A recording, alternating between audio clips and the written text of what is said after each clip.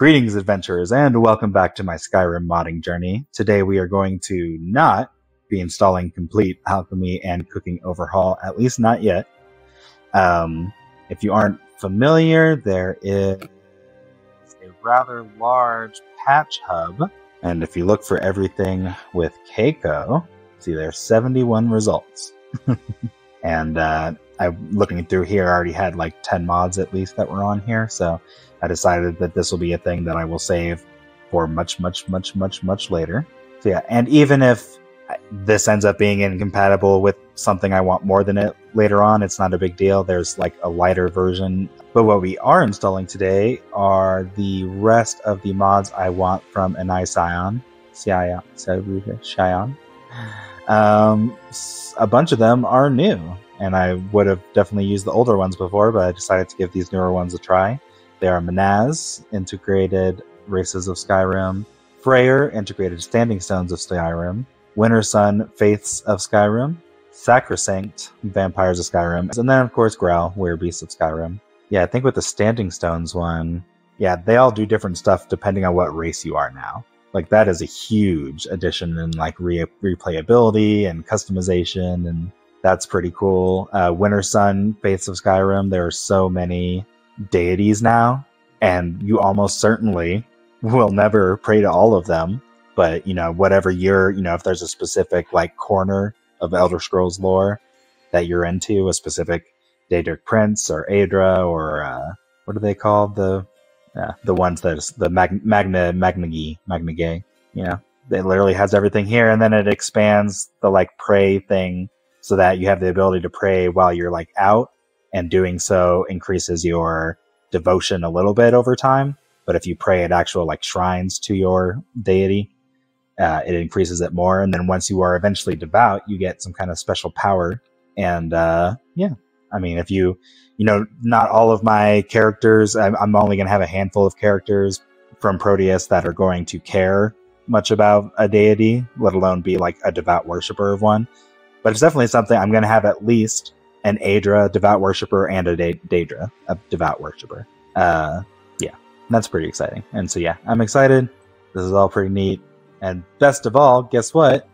I promise there's no requirements or anything, except some of them like require each other because they're part of his mod set and stuff. But if you decide you want to use mostly his mods, then you're going to be in a good place. Oh, where's that shout one? He had a shout one too. Did I not? It might be that. Oh, I think that changed.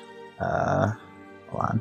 It's old, but it's one of the most popular mods. I'm pretty sure it's the number one when you search shout and do downloads. Yeah, it's the number one mod. And it looks like it doesn't, like everything else, doesn't have much requirements or anything. So yeah. Did I take us out of something to get to this? No. Okay, so we're going to install that too. Because that'll be when I eventually have a Dragonborn character. That'll be something that'll, because he's going to like just use shouts. Because I've never made a Dragonborn character that does all the Dragonborn stuff that like use shouts exclusively. All right, let's do it. Manaaz, done. Freyr, done.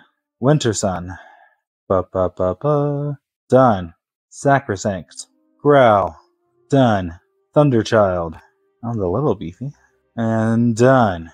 Alright, and we're all, now granted, these are all going to be pretty hard to test without, we'll just get in and we'll like look at the race power changes and stuff at least. Let's go to good old Vokrii, and there we go.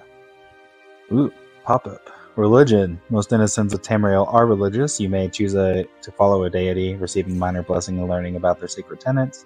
If you want to find a different deity later, you can change. You just got to find their thing. Oh yeah, and so yeah, this is based on to view more information. So yeah, this is based on you can base this on who you have been worshipping already, if I believe I recall from the mod page. Sure, I think is important to the Nords, right?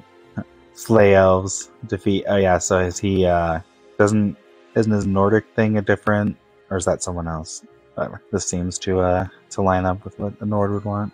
Pray once a day to strengthen your bond. I assume that's a power. Right.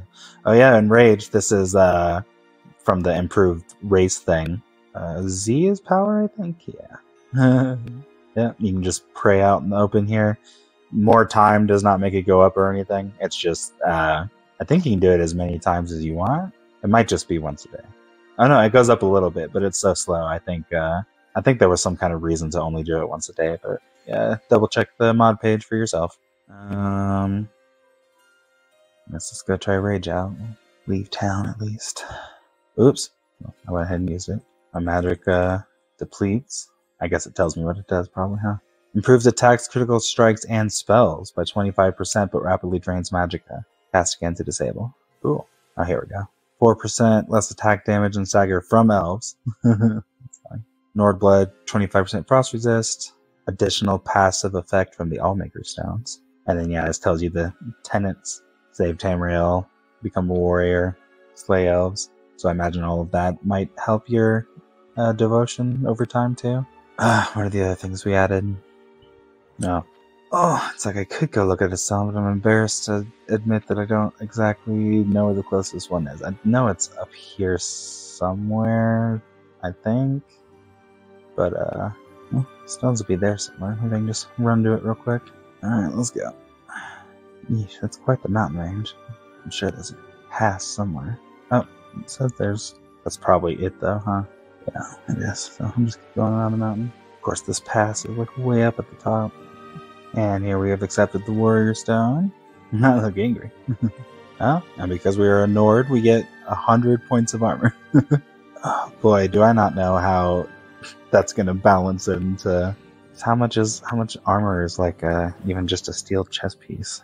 So yeah, and I'm pretty sure, like, if I recall correctly, the total of like even the banded iron set's only like 80 or something, 88. So that's a lot of armor for not wearing armor. I don't know how that's gonna balance into my game long term, but yeah, we'll deal with that later. So yeah, looks like everything's working. Continue to chug along and make some progress. We've been doing mostly easy stuff so far. It's gonna get a little harder at some point, but not today. All right. Thank you guys so very much, and I will see you next time.